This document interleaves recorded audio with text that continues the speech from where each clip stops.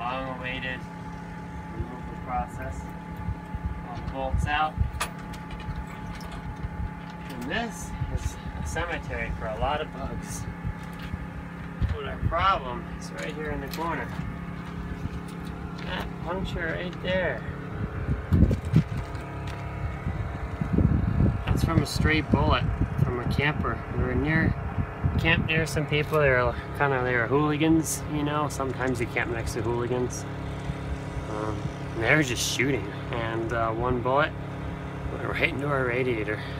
So broke the radiator. But didn't you know, it's a Ford F-250 Super Duty, and the Super Duty model is, they do say it's bulletproof, and I'll have to say it's true.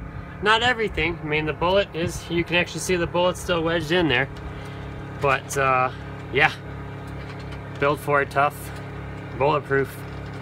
This goes to show you. But we did have to replace this part. No harm really done. That's it.